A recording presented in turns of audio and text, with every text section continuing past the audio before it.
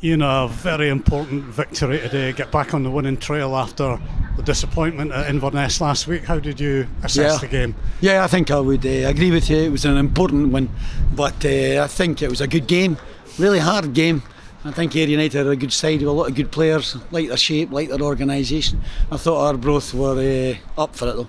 I think we've kind of, certainly edged. We certainly deserved to win the game, but it was a good hard game. I think the first half, against the wind, against our organisation and our commitment was good.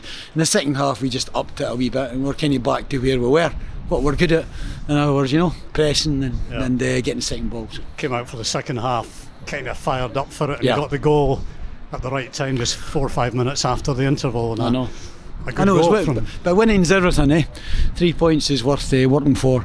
But yeah, I mean, when you come in, if you come in at half time and it's nothing each, it's nothing really. I mean, it's the second half that matters now, so we had done nothing the first half, so it was down to how we played the second half. And I thought, all in all, we did well, didn't we? I thought we pressed, I thought our second balls were good, so we created a lot of problems and for Ayr United the second half. It was a good game, hard game.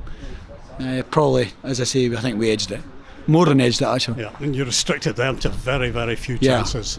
I think Callum Antell only had one stop to make with his feet.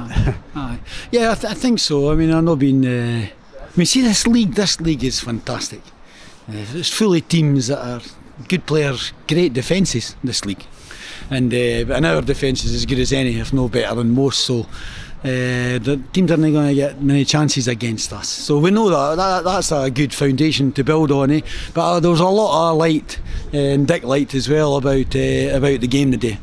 Hard conditions, but I thought we were kind of looking a wee bit more like ourselves in a lot of ways.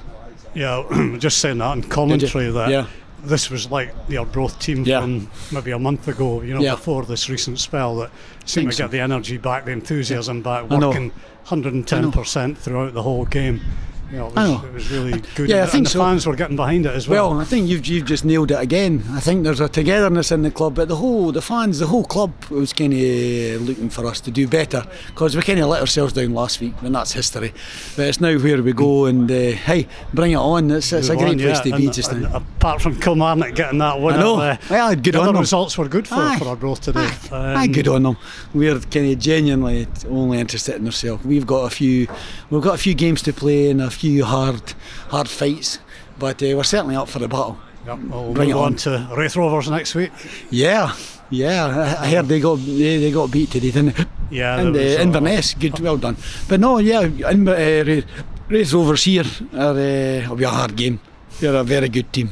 I like John, the way he manages his team and the way he sets his team up. Same with him and Smudger.